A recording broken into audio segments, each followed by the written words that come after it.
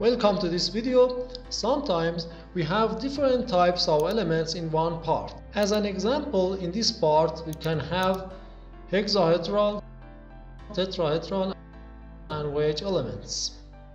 We want to know elements order and number of each type.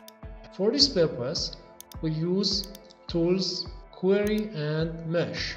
We also choose display detailed report. Now we have name of the part, type of elements and their acronym, and number of each type.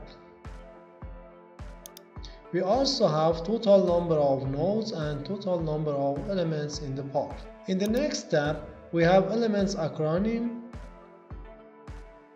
elements shape, geometric order of elements, and elements number. Thank you guys for watching this video. If this video has helped you out, please let us know by a like, a comment or a subscribe. See you in next videos.